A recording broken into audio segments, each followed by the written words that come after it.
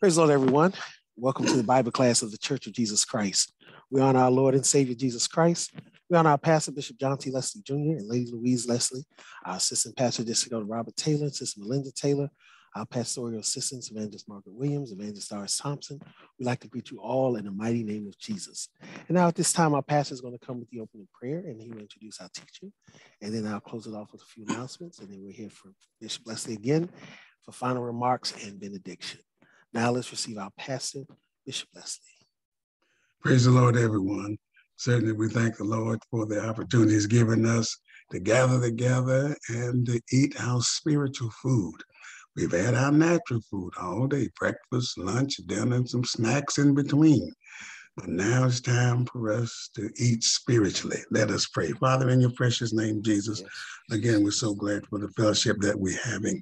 My God, gathering around the table to eat your food that you prepare for us. My God, bless our teacher, Lord. Give him exactly what we have need of. And then help us to hear so that our souls can live. And after we receive the word of God, help us, Lord, to understand when the enemy comes against us like a flood, we use the word against the enemy. Bless us and let us be blessed. We ask you to do this for us. In the precious name of Jesus Christ, our Lord, we pray. Amen and amen.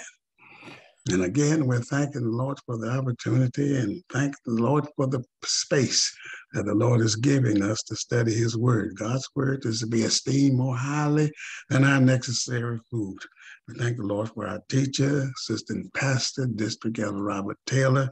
And we're going to open up our hearts and receive the word as it comes to us from our district elder at this time. God bless you, District Elder Taylor. Amen. Thank you, Bishop. Thank you so much. And we want to say praise the Lord, everybody. Amen. We're so honored to be back in the house of the Lord one more time to mingle our voices with those of you who are sanctified and those of you who love the Lord, love Jesus. We praise God for another day that he has blessed us. And my, key scripture that always comes to my mind, it is of the Lord's mercies that we are not consumed. And because his compassions fail not, but they're new every morning, great is the faithfulness of God.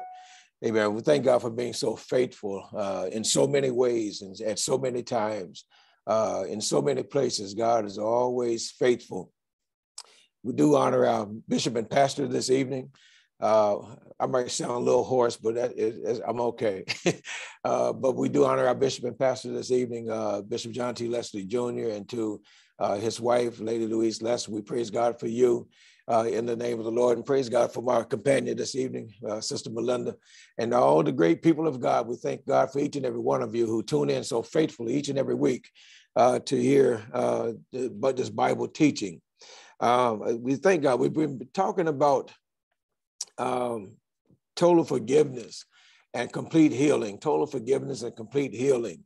When everything in you wants to hold a grudge, God wants us to just lay it aside, let it go, give it up. Don't hold it in.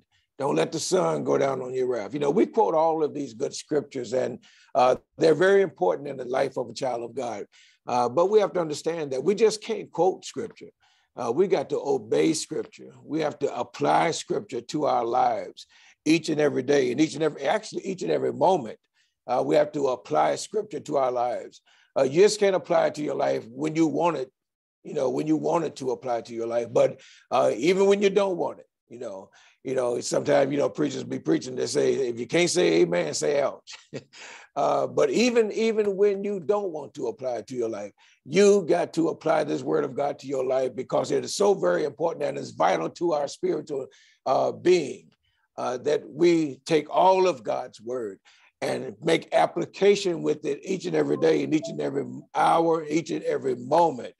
We just can't allow ourselves to think and to say and to go and to do things without considering the results from it according to the word of God. And so that's why we want to look at total forgiveness and complete healing.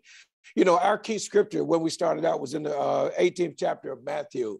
And I just want to read a few of those verses. Verse number 15, chapter 18 of Matthew, verse number 15. It says, moreover, if thy brother shall trespass against thee, go to and tell him his fault between thee and him alone. You hear that? between you and him alone. Between you and him alone. Nobody else is involved. Nobody else has to even know. Oh, they may think something is between you. They may think something was said or happened between you, but in essence, they don't even have to know. But what they should see is the two of you fellowshipping as if nothing had happened. But keep on reading. If he hear thee, thou hast gained thy brother. But if he would not hear thee, then take with thee one or two witnesses, that in the mouth of two or three witnesses, every word may be established. These two witnesses that you take with you, they don't need to know anything until you get to the individual that you're going to see. Don't tell them, don't give them a heads up on anything, because they don't need to know until they get to the point where the two of you who are involved begin to converse and say what you have to say to each other. And so out of the mouth of two or three witnesses, and these witnesses they're going to testify. No, this did happen. Now, don't be a false witness like those false witnesses we just learned about in Sunday school concerning Jesus' trials and all. Don't be a false witness, but be a true witness of God and bring back a true report. This is what happened. This is what was said. Okay. Verse number 17, if he neglect to hear thee, then tell it unto the church.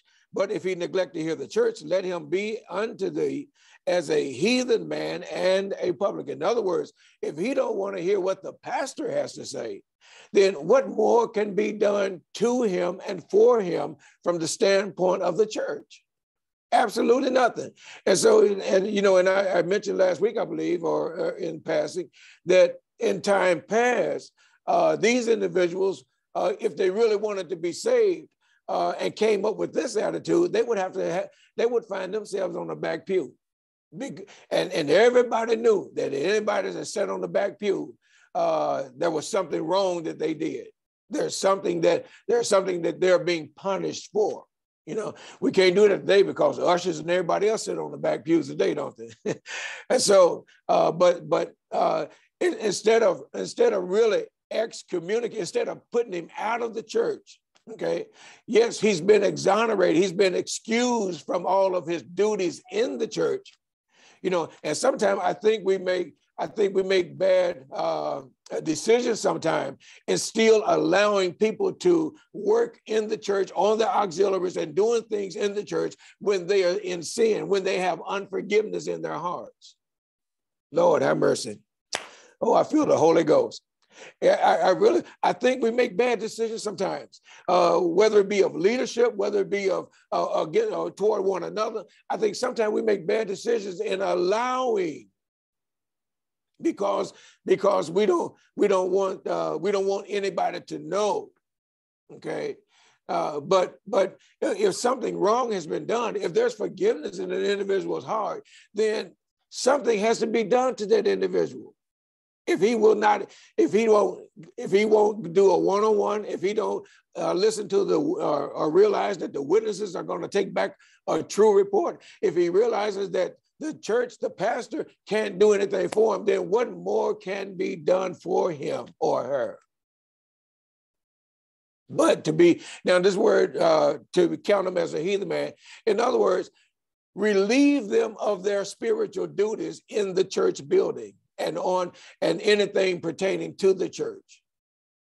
Relieve them of their duties, because you have unforgiveness in your heart and you're still trying to operate in the name of the church. But yet this unforgiveness is really saying that you're in sin, and you want us to forgive you of your sin, but you don't want to come out of your sin. Because if you don't want forgiveness, if you don't want to forgive, and you don't want to receive forgiveness, then something is wrong there. Something is wrong. Drop down to verse number 21. Then came Peter to him and said, Lord, how often shall my brother sin against me and I forgive him? That's a fair question. And Peter says to 7 times. Now, he wasn't talking about 7 times in one day. Peter talking about 7 times for the entire time that he knows this individual. But look at what Jesus says. I say not unto thee until 7 times, but until 70 times 70.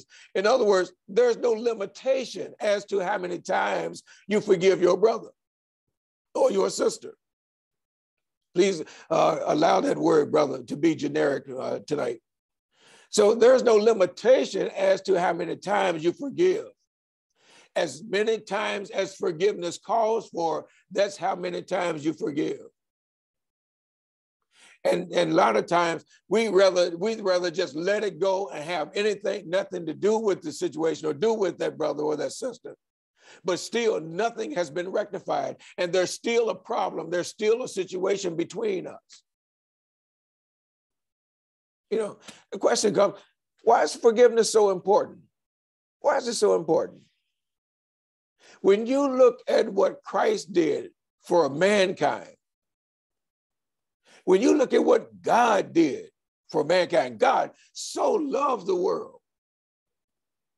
And what did he do? He forgave us.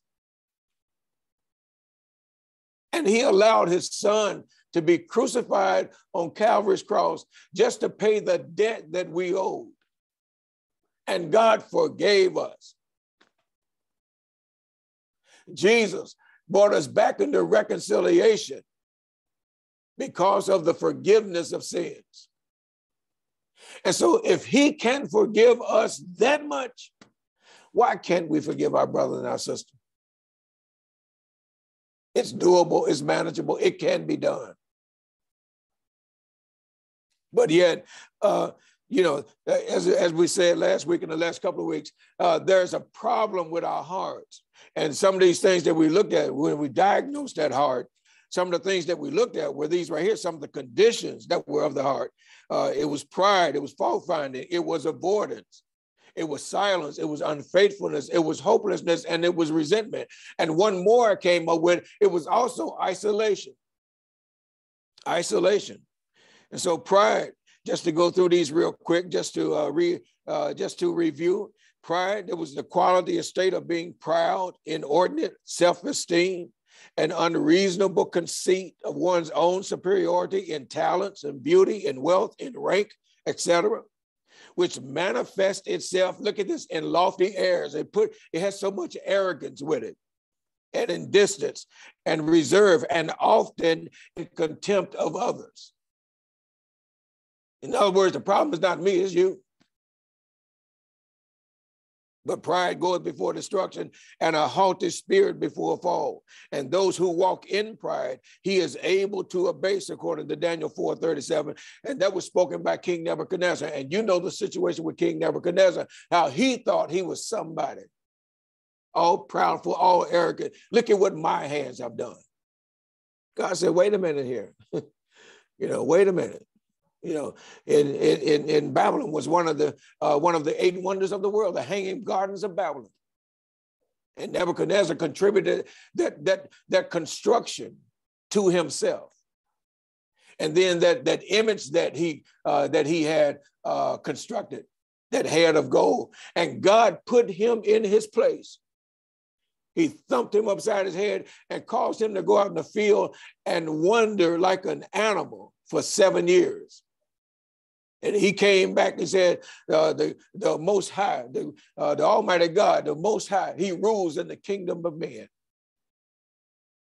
And so it brought Nebuchadnezzar so down low. He said, God can abase who he wants to abase. He'll raise up, he'll exalt who he wants to exalt. And so pride is one of the things that God hates. And we, each and every one of us, we need to check ourselves, make sure, is there any pride in me that I'm not aware of? If it is, Lord, help me to see it so I can get rid of it. Because I don't want anything in me, and I know you don't want anything in you. We don't want anything in us that's going to bring a reproach upon our God and it cause us to be lost, cause us to be in sin, and yet thinking that we're serving God. But God is not advancing us at all because of the condition that our hearts are in. And so there has to be a diagnostic testing of our hearts. Pride is one, fault-finding, unfavorable judgment, disapproval expressed by pointing out faults or shortcomings, tending to make moral judgments or judgments based on personal opinions. Then there's avoidance, when one deliberately avoids another, keeping away from or preventing from happening. And all of these have to do with being reconciled to your brother. These are things that put stoppage in you going to your brother and your brother coming to you. Because keep in mind, it's not just you going to him, but it's he also coming to you. And if both of you have the right attitude, you should meet one another head on, because both of you mean well and mean right. And so avoidance is one, silence, forbearance from, or absence of, speech muteness, speech muteness. Don't say anything, don't want to say anything, just want to let it go. I ain't got to say nothing. I wasn't wrong. They were wrong. He was wrong. She was wrong. I ain't got to say anything, so I'm just going to keep silent. I'm going to keep on serving the Lord, and I'm going to keep silent. Because it ain't me. The problem ain't me, it's them. So I keep silent. And sometimes the individual who you have an art against, or you think has an art against you, may not even be aware of the brevity of the situation between you. And because it wasn't addressed, and that's another point, because it wasn't addressed at the time that it happened, then he may not, or she may not be aware that there's a problem there. It may not be aware that they said it in the wrong way or expressed it with the wrong attitude. They may not be aware of that, but you took it as if they did.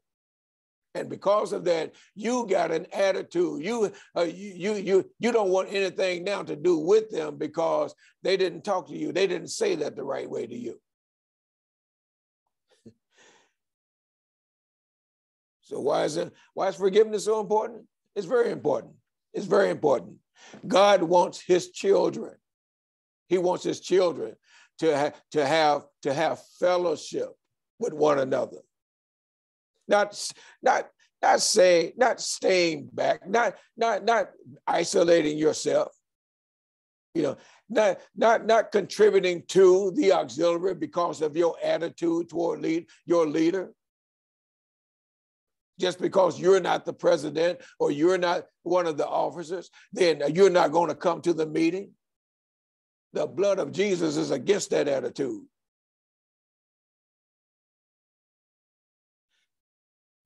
What does it look like? What does it look like what if all of us wanted to be leaders?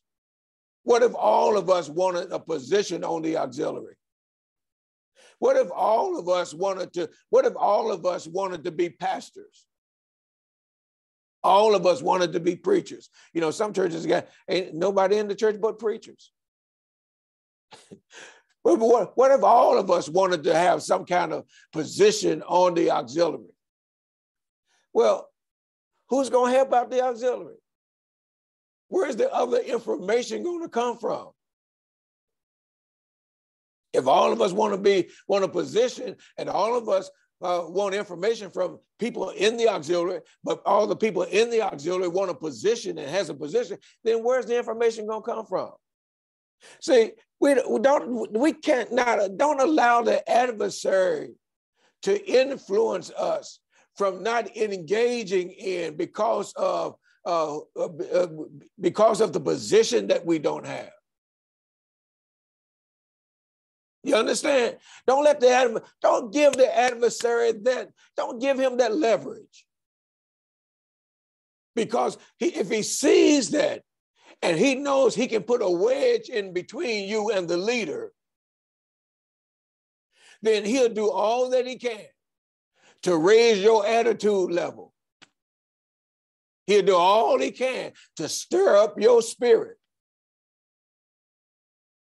They don't want to listen to me. They don't want to do what I say. They don't want my suggestions. Yes, they do. That's just the adversary telling you that. Yes, they do. And when suggestions are offered, when the opportunity is offered, then give your suggestion. You know, Bishop Robert Little years ago, he told me something. He showed me something. And what he showed me was this. Here he is. He's a bishop in the Pentecostal Churches of the Apostolic Faith Association Incorporated. He's a bishop. But one thing he said when he came to our church one Bible class night, he says, I don't have to be the leader. You know how Bishop Little talk. He talks so proper. Those of you that know him, he said, I don't have to be the leader. He says, I'm a pusher. If I see something, if I see somebody going in the right way, I know how to push them. But how many of you know how to push people? How many of you don't have to be the leader, but you know how to push people. You know how to help them to succeed. You know how to help them to get from point A to point B. You know how to help them. And because of that, leadership ain't even in your mind. Just give me a job to do, and I'm going to try to make our auxiliary look good. I'm going to try to make the ministry look good. I'm going to try to make the kingdom of God look good. Just give me something to do, or give me some leverage so I can go this way, or I can do this, I can do that. But the adversary, y'all, he tries his best to influence. He tries to separate and divide. And God, at the same time, trying to add and multiply and to abound. And so another one was unfaithfulness, the quality of being disloyal, not true to duty or obligation or promises. And then there's hopelessness, which is despair, the feeling that everything is wrong and nothing will turn out right. You ever cross paths with somebody that had that kind of attitude? Oh, ain't no hope. Ain't no hope for us. There's no way we can fellowship again. There's no way we can reconcile this. There's no way we can do it. There's no way I can forgive them for what they did to me. And I'm talking about two saints of God. I can understand that with people out in the world, you know, and that's another thing. Even people out in the world, you got to forgive them too. Now, granted, then if they're not saved, then, you know, the Bible don't mean a whole lot to them. But even some of the unsaved, at least some of them do know how to forgive. And some of them will tell you, I'm sorry. I didn't mean to do that. I didn't mean to say that. But you and I, as saints of God, if anybody should know how to forgive, it should be us. What if Jesus had not forgiven us of our sins? What if he had not forgiven us when we did wrong? So he forgive us as much as we forgive others. If you don't forgive others, then your heavenly Father is not going to forgive you. You might not think that's the truth, but that's the Bible. That is the Bible. Hopelessness. Then there's resentment. Resentment is the state of holding something in the mind as a subject of contemplation or of being inclined to reflect upon something. A state of consciousness, conviction, a feeling of deep and bitter anger and ill will. You're always going to remind them. You know, we talked about earlier about, you know, how can you tell that somebody has totally forgiven you? When they stop reminding you of it, when they stop bringing it up, when they start fellowshipping with you and loving one another like nothing has happened between you. That's when you know that there's total forgiveness there.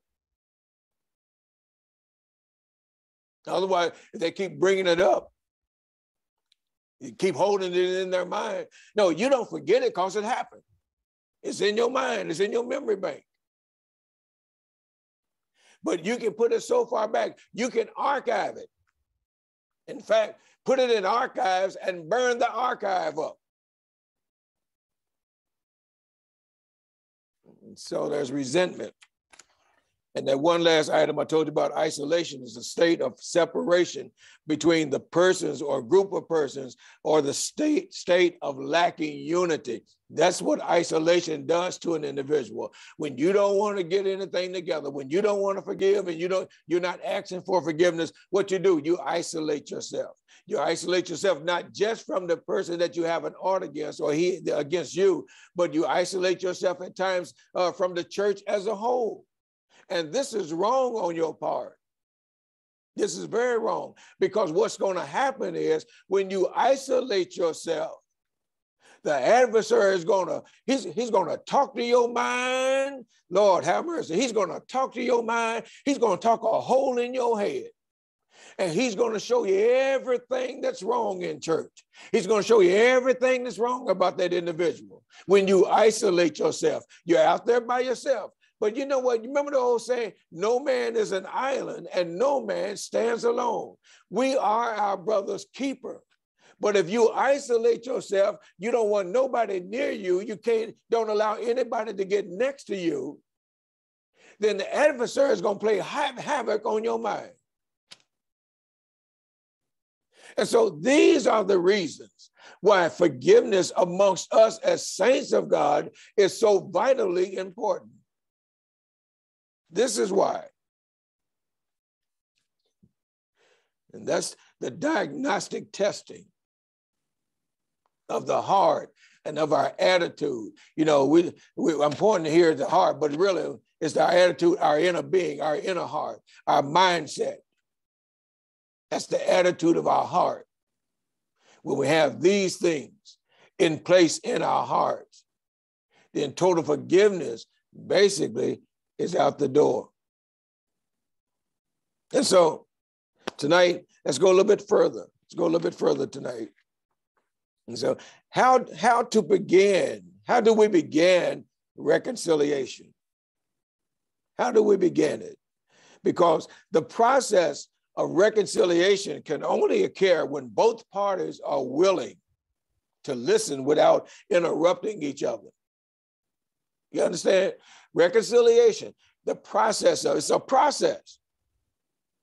And it's when both parties can talk to each other without interrupting each other. You have your say, and then I have my say. Now, I'm not going to try to talk or try to straighten you out or try to correct you while you're talking. But we're going to hear each other out. We're going to hear each other. Well, what was the problem? What was the thing that caused the problem amongst us or between us in the first place? Let us hear out each of our stories. And so they both need to be respectful and understand that there are two sides to every story. There are two sets of feelings, yours and mine, that need to be understood. And there are two hearts that need to be healed. Because our hearts are not healed if there's a problem between us. Now, you might feel that you're all right, but because the situation has not been rectified between us, then there's a problem. There's a problem with both of us. Because the Bible, it specifically commands us, whether we have an ought against somebody or whether the ought is against me from somebody, it's incumbent upon each of us to realize and to recognize that one of us or both of us should be making our way to the other. And so nobody is exonerated from this. Isn't that something? Nobody's exonerated. Now keep in mind also, make sure if you don't think the other individual knows that there's a problem, then make them aware of it. Don't become silent. Don't have the spirit of avoidance, because that will lead into resentment and bitterness. It'll lead into isolation. So reconciliation takes time. And depending on how severe the wound is, it doesn't happen overnight. Although depending on the attitude of both individuals, the process can be sped up or the process can be delayed. Depending on the attitude of both individuals, the process can be sped up or it can be delayed. Let me ask you a question. Sometime between now and the time you go to bed tonight, search yourself. Lord, shine the spotlight on me from heaven. Do I knowingly know anything that I have against anybody? Or do I knowingly know anything that someone has against me?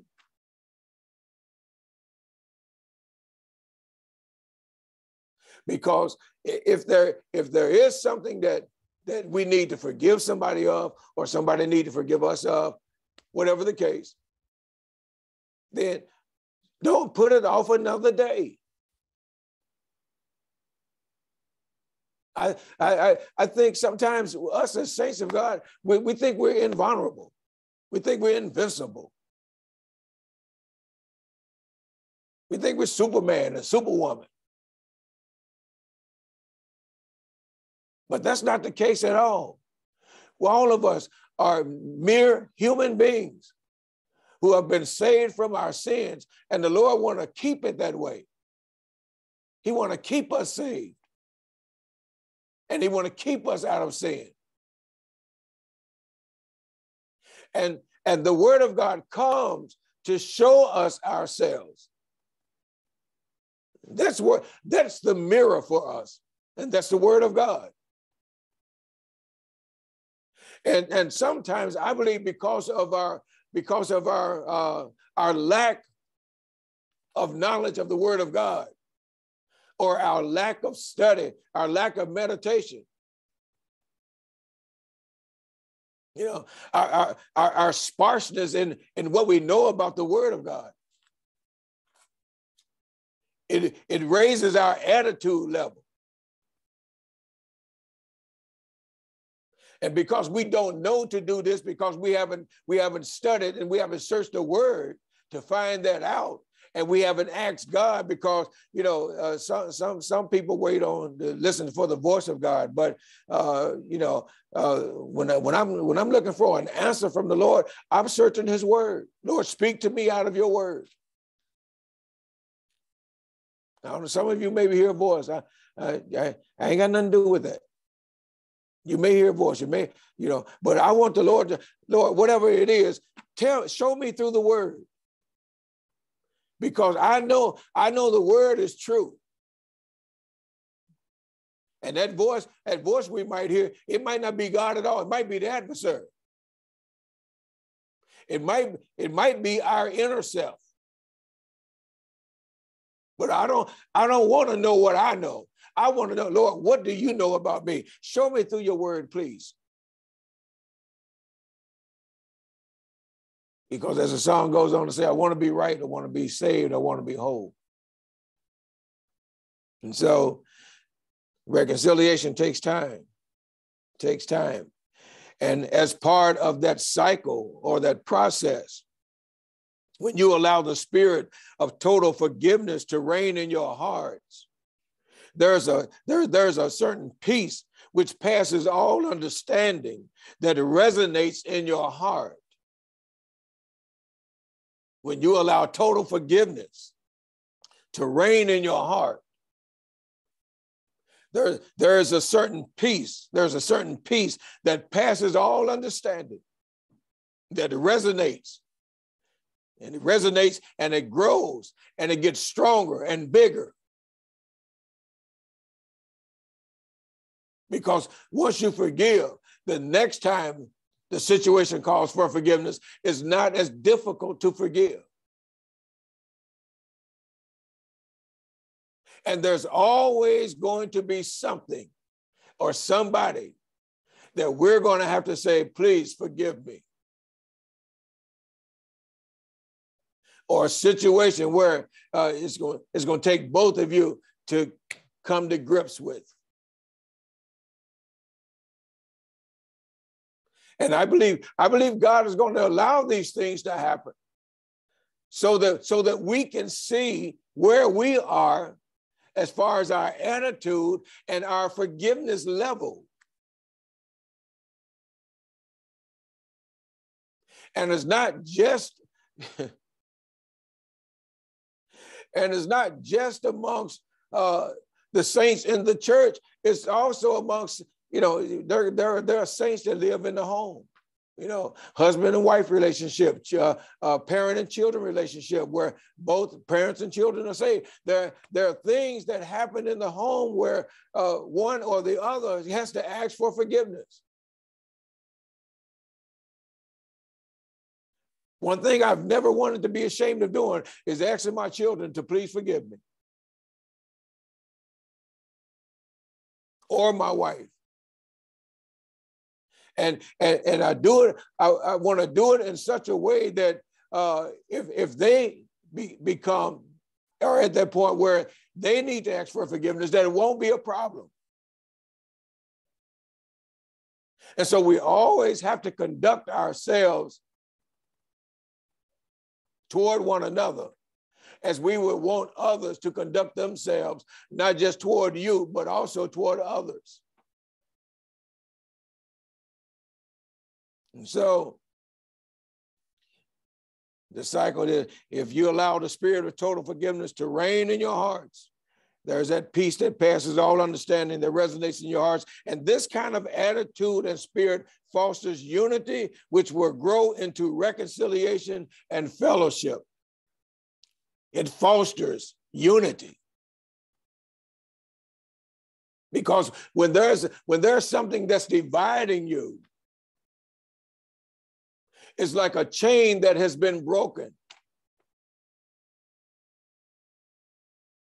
But the thing that's dividing you, once it has been straightened by the two of you, then that chain is connected again.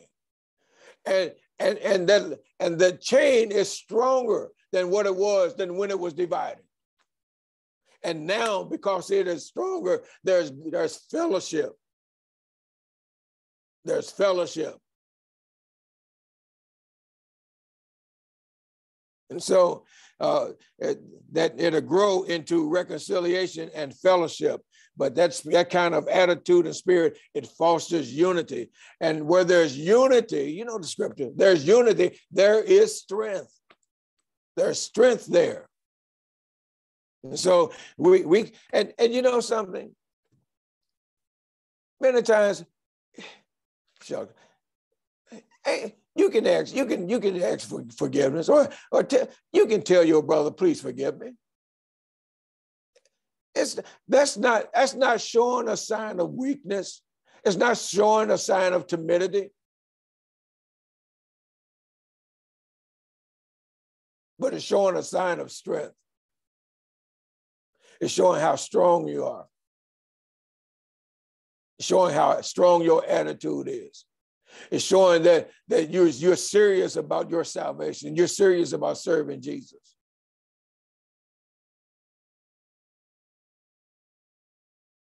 But the adversary, he'll play with your mind. He'll play with your mind. Y'all better watch out for the adversary, because he will play with your mind. He'll show you everything. I don't want, it wasn't me, it was them. Watch out, the adversary gonna play with your mind. He's gonna show you everything wrong.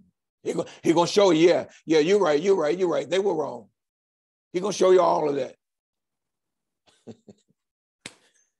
Beware, the adversary, the devil goes to and fro, seeking whom he may devour.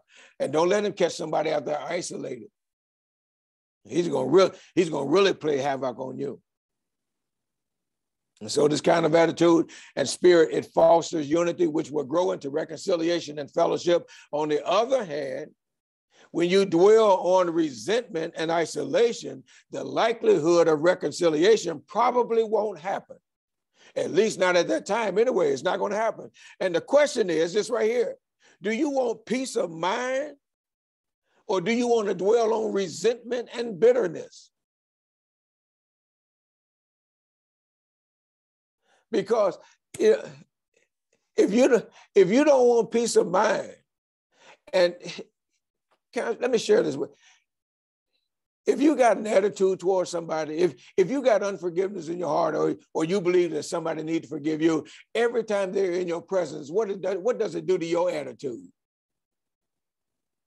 Just their mere presence, in your presence, something rises up in you. And that should not be. That should not be, because what you're saying is, oh, when they come around, they're going to dictate how I feel. Don't let anybody or anything dictate how you feel. You feel that way because you want to feel that way, because you got peace in your heart and peace in your mind. Some people know how to say things to others that afflict them off. And what has happened? You have become the puppet on their string. Lord, have mercy. Let's go a little bit further. That old age cliche that says to err is human and to forgive is divine. Well, the power to forgive comes as a divine gift. The power to forgive comes as a divine gift. It's because we choose to forgive. But God empowers, look at this, we choose to forgive, but God empowers our forgiveness. When your attitude is right and you choose to forgive, God, on the other hand, he empowers your forgiveness. In other words, he strengthens, he gives power to your words and to your attitude because of your attitude of wanting to forgive an individual. And so when we choose to forgive, God empowers our forgiveness. And the desire for vengeance can be so overpowering that without God's intervention, look at this, the desire of vengeance can be so overpowering that without God's intervention, genuine forgiveness rarely takes place. If you don't want forgiveness and your desire to get vengeance upon an individual, that can be so overpowering that without God's intervention, genuine forgiveness will rarely take place. That's a sad connotation. You ask the question, why all this? Why all this on forgiveness? Why all of this? Why do we need to know how to forgive? Basically, because sometimes we just merely say the words. But see, forgiveness goes deeper than just saying words. You remember what Jesus said?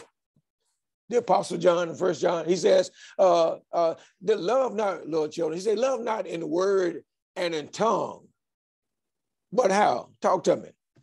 In deed and in truth. Oh, anybody can say this and say that. Anybody can say, I love you. Anybody can say, I forgive you. But those are just mere words. They can become clouds without water. But when you totally forgive, when you forgive an individual from the heart, not only are you telling them that, but you're showing them that, look, I really mean this. And to show you I really mean this, let's have fellowship. Let's have a conversation. Let's dialogue. Let's be helpers one of another. Let's pray for one another.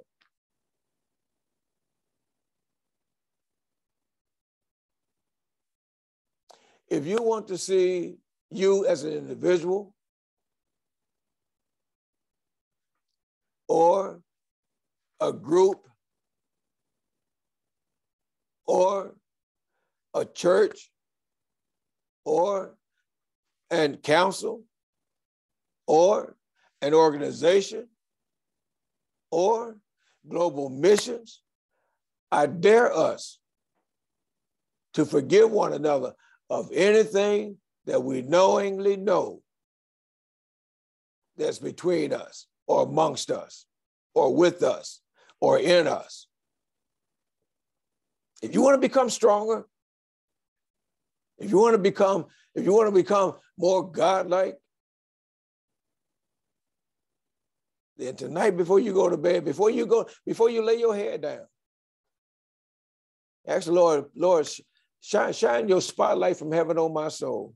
If there's something in me that needs to be taken care of, Lord, help me.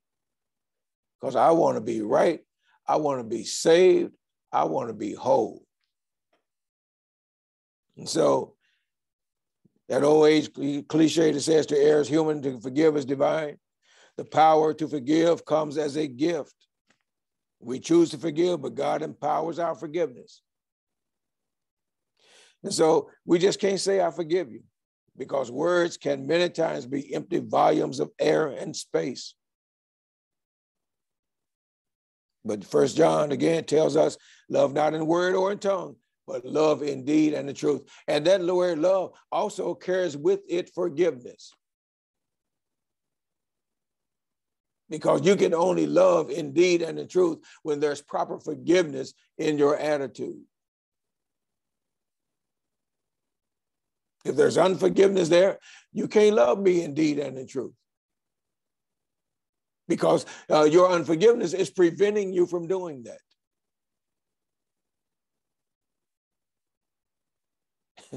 Watch people sometimes, are y'all observers?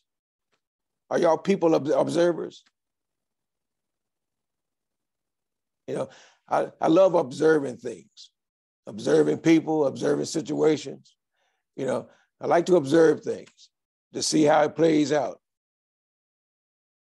to see what could have been done. And at the same time, you have to put yourself in that situation. If you were in that situation, how would you have conducted yourself? What would you have said?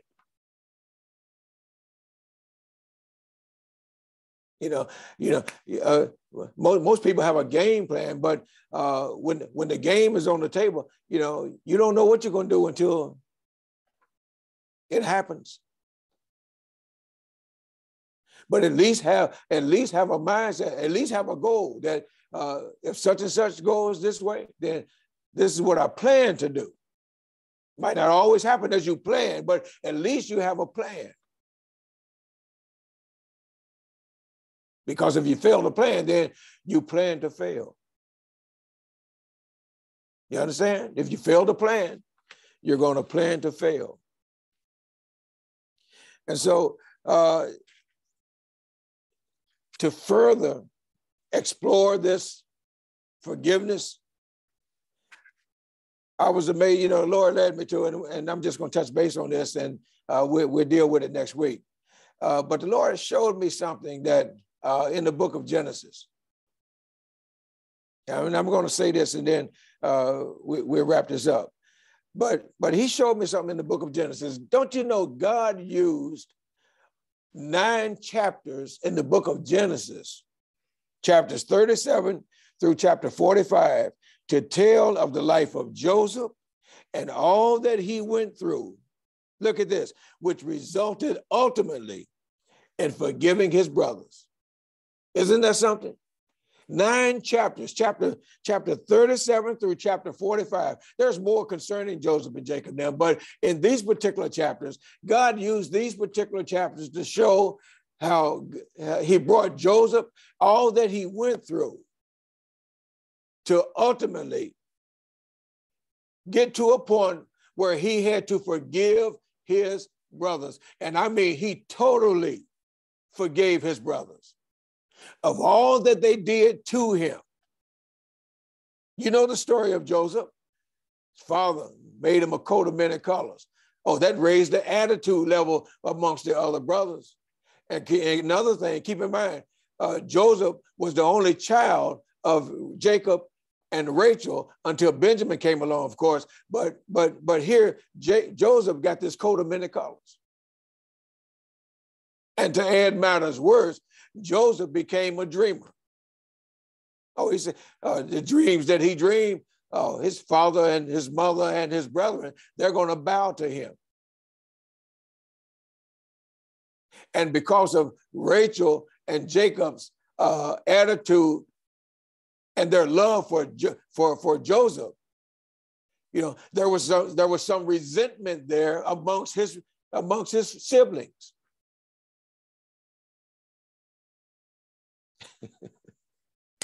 Lord have mercy. And keep in mind, Joseph was a type of Christ. Joseph was a type of Christ. Because in the end, Joseph is going to totally forgive his brothers. He's not holding anything against them. And I believe if he had the words, he would have said to his brothers, Lord, forgive them, for they know not what they do.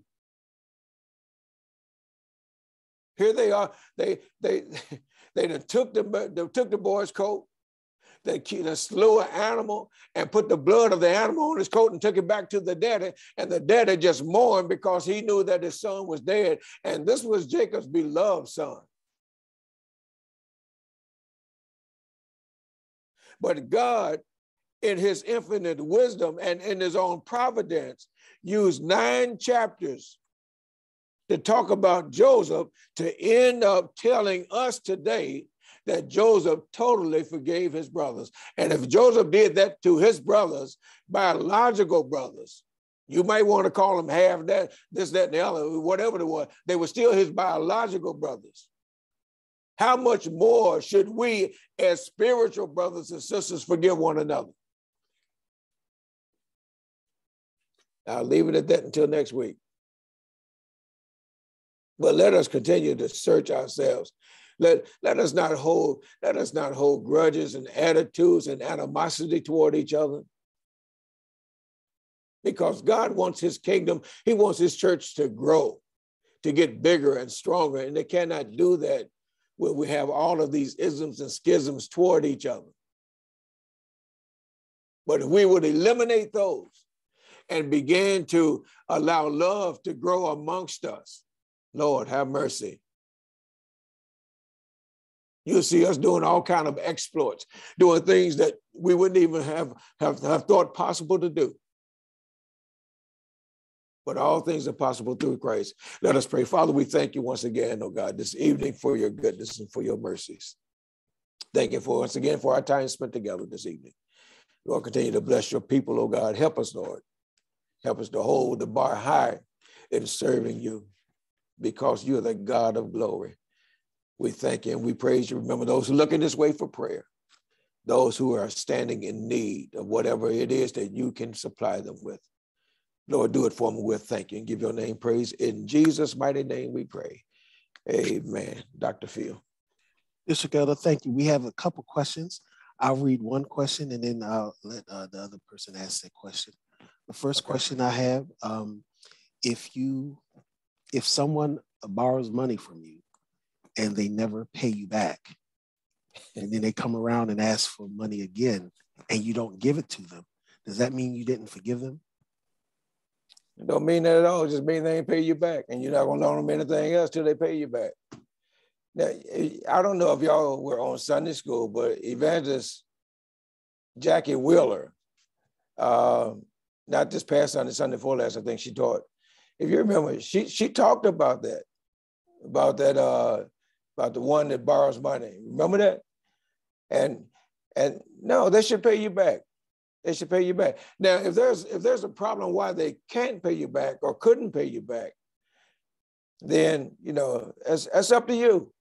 That's up to you. And no, that does not mean that you didn't forgive them, because the wicked, remember that, the wicked borrow and pay not again.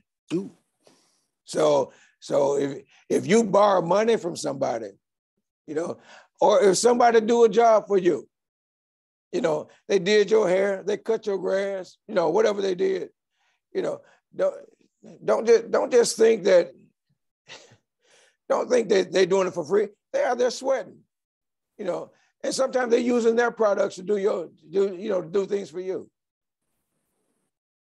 So no, the wicked borrow and don't pay back again. If you borrow something, then pay back. If you can't, and now another thing, don't become silent either. You know, some people become silent. They ain't gonna say nothing. They're hoping you don't say anything. All right. And there was another question, Brother Joseph. Yes, sir. Ask your question. Maybe I should ask let Evangelist Wheeler answer that question. Praise the Lord, District Elder. Praise the Lord. Okay, so as you were speaking about forgiveness, and it came to my memory that I believe I'm forgiving, right? But I do something, and this is, I just wanted to just put it out there to see. I do something. I remember, how do I say this? I remember it. I remember it, and I kind of,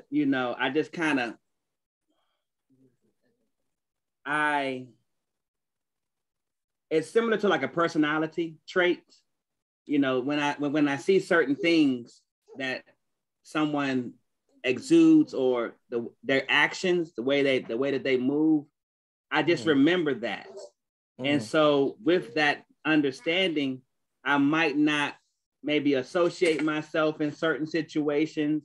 I might hold back on certain situations. You see where I'm going? Like I change when I find out certain things that are part of that person's personality or action plan, and I just change accordingly. Yes, I forgive you. No, I don't, bring it back up. No. Yes, I love you. I have to, because I have the Holy Ghost on the inside. I use that. But at the end of the day, certain things I might not trust you with. Certain things I might not do with you because of what happened in the past. I'm just trying to figure out, am I in the wrong because of that, or am I doing okay? I don't think you're wrong. I think you're just being cautious. You're just being cautious. If an individual does certain things or acts in certain ways, I think you're just being cautious. I don't know if it answers your question now, but you're not really being specific. So I'm not going to ask you to be specific, but just by what I'm hearing, I would just say that you're being cautious. Thank you. Okay. Right. Continue to be cautious. All right. Thank you. Thank you for the questions. Thank you, District Elder Taylor, for another powerful Bible class. Thank you so much. And those that tuned in on Facebook, thank you for tuning in. God willing, we'll see you this time next week. Same time, same location. God bless you, and we love you. Now let's receive Bishop Leslie. Powerful teaching tonight, District Elder Taylor. Powerful teaching. And we certainly do thank God. This is very serious, really. You look at what is being said here, total forgiveness. Now that's our move. That's the move of a child of God. Total forgiveness. And then complete healing. That's God's move. We got to make our move before God makes his move.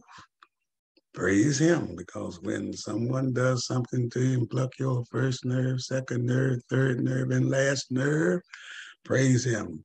You were mad. Praise the Lord. And they pluck your nerve and you holding it in your heart, not forgiving. But no, this teaching tonight, when someone goes against you like that, pluck your last nerve, the forgiveness is our responsibility. Forgive so that you can move forward in the Lord.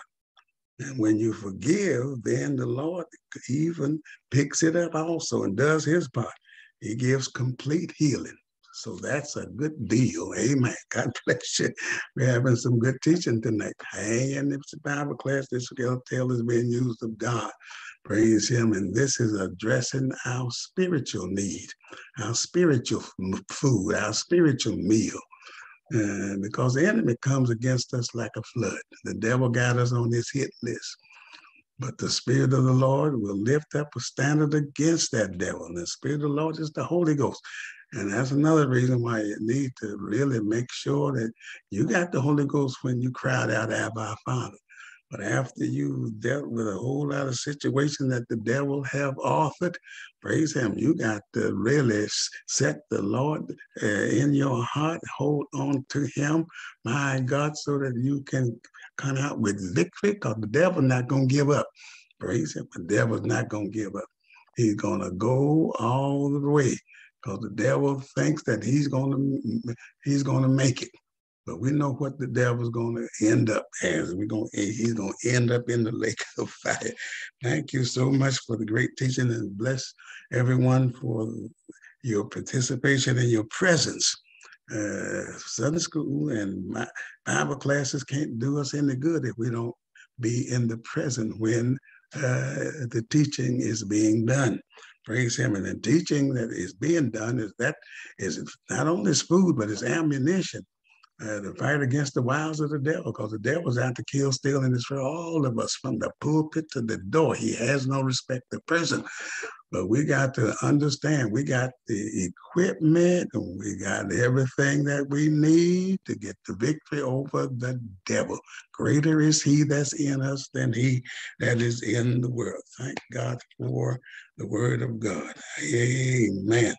Man shall not live by bread only, but by every word that proceeds out of the mouth of God. God bless you. All right, did you hear that announcement that Elder Philip gave? And that announcement shows that all of us, all the members of the organization will get their registration, their membership card through the system. And of course, some of us didn't get your card last time and whatnot and all. And we've been dealing with this matter because of some things that was in the system that wasn't spitting out the membership cards. And of course, I had a little something to say about that. Praise the Lord, because I believe that everybody that's a member, everybody that get their membership card is a member that will be recognized. And I want everybody, and that's what the organization started out to be, a member organization. And everybody got their respective membership cards. And of course, this last year, you remember you might not have received your card and whatnot, but I kind of jacked them up. I said, listen, we got to get these cards out so that everybody can receive their cards. So everybody will receive a membership card from PCAF. Praise the Lord. And you are a member of the PCAFI International. Praise the Lord. And when this system is over with this time, everybody ought to have their respective membership card, because quite a few of you did not get your cards. Praise him. And so this system now is going to tighten up like it's supposed to, where everybody gets a membership card from the PCAF. This is a membership organization. Praise him. And so therefore, we are thanking the Lord, because we see that they are now going to really make sure that everyone get their membership card. All right. God bless you. God bless you. Thank the Lord for the service tonight, the Bible class tonight. Praise God. God is so good.